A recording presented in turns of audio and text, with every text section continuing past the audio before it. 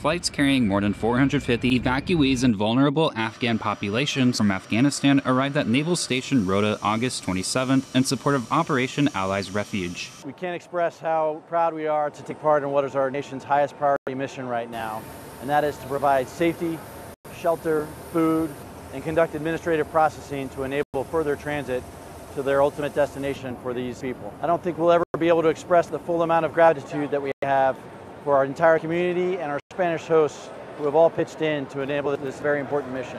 But probably the best sign of gratitude is displayed in the eyes of the people who arrived today when they realize that they're finally in a place of safety and security. These evacuees arrived on the United States Air Force C-17 Globemaster III from Kuwait International Airport. Reporting from Naval Station Rota, I'm Petty Officer Shelby Jenkins.